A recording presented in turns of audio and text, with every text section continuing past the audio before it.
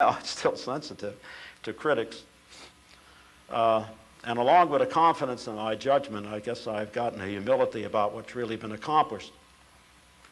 So you can see that I believe that a sense of humor and a somewhat irreverent attitude helps you to cope with it all. But most encouraging have been some letters and expressions of praise that I got, and thanks.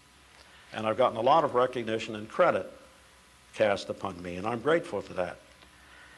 Persons take the time to write complimentary letters too, but some get carried away. For example, pre-medical student in Antwerp, Belgium, concludes, "For all these things, please continue in that way to bring us all a better world." From Madras, India, an engineering undergraduate writes, "As a student, I was thrilled to go through all your books. What a lovely experience it was.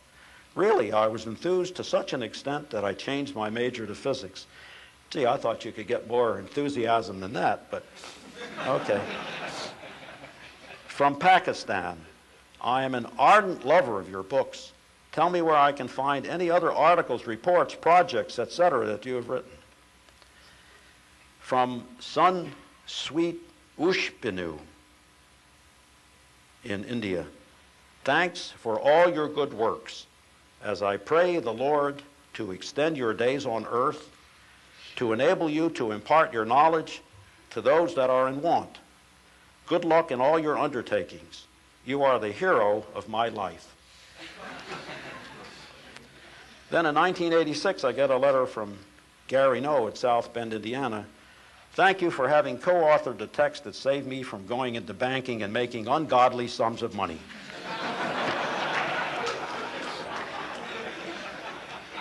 So you see, you got to ride with it. Well, encouraged by all that extravagant praise, the thought occurred to me that one way to promote physics might be to make a movie out of the textbook.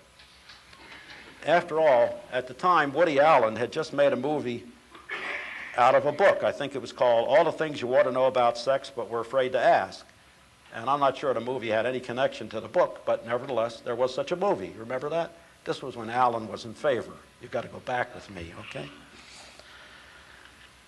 So my wife said it was a good idea to ask him to make a movie out of a textbook, but that he probably would prefer a psychology textbook to a physics textbook. So I countered with the facts that our text was often in heat, it had magnetic moments, there was friction, attraction and repulsion, light at the end of the tunnel, it was electrifying and radiant, and Woody Allen could probably call it phys sex. Moreover, most movie scripts don't follow the book at all. So there's room for imagination. And another asset of our book, it was already in 2 parts, Godfather 1, Godfather 2. We had part 1, we had part 2. We were all set. But what really stalled me was when a colleague said, "Bob, who has the movie rights to your book?" So I looked through the contract, and you know, there's no comment there about movie rights. So I called up, got on the phone, and I called my editor. When he heard my question, he laughed. He said, "You're not serious." I said, "You're damn right I'm serious." So I hear him calling all his colleagues in the background, and they're all bursting out laughing.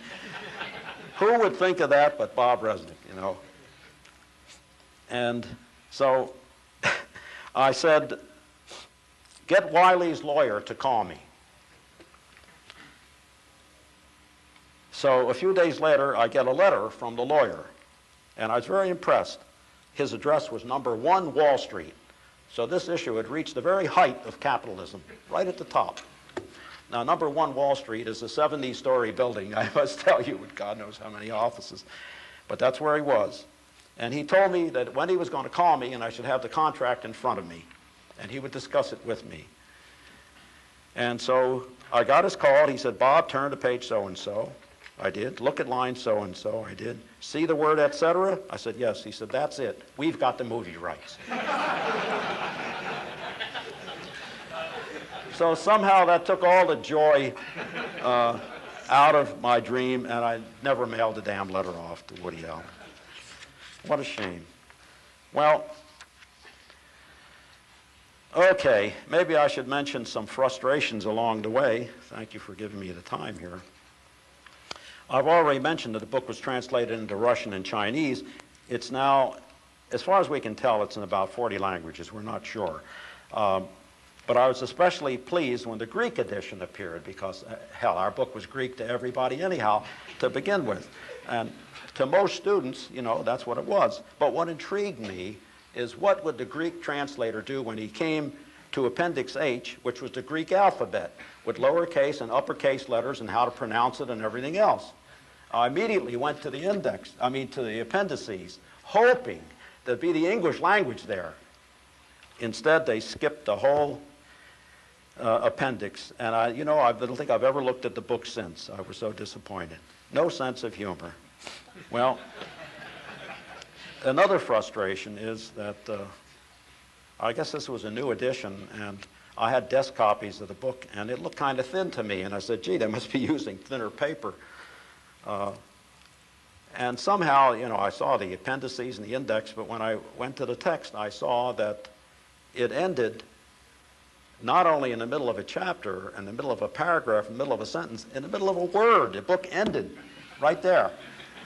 And I went back and I saw that 100 pages were missing.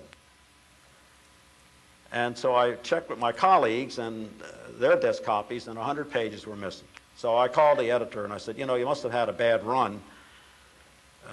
All the books here have 100 pages missing. He says, I'll check. So everybody in the office had 100 pages missing. Well, you see where I'm going.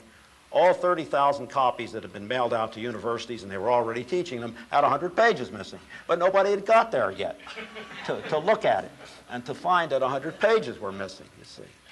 And Wiley simply had to replace 30,000 copies of the book. And it turned out that there was some fault of some copy editor at the printers who read 1,012 pages instead of 1,112 and just inanely just cut it off at that point. And that's how it came out. So I wrote a limerick. A text by two learned sages provided them well with wages, but the third edition is in poor condition. It's missing its last 100 pages. Well,